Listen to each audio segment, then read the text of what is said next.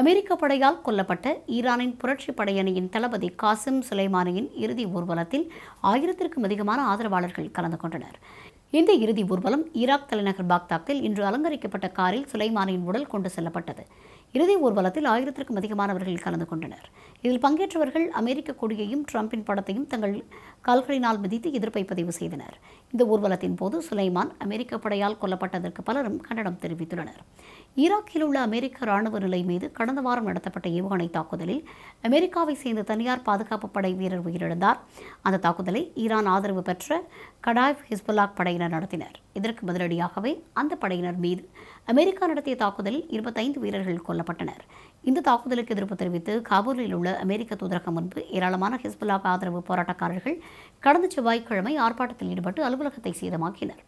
இதற்கு பதிலடியாக நேற்று அதிகாலை பாக்தாத் விமான நிலையம் அருகே அமெரிக்க ராணுவம் ஆளில்லா விமானம் மூலம் ஏவுகணை தாக்குதல் நடத்தியது.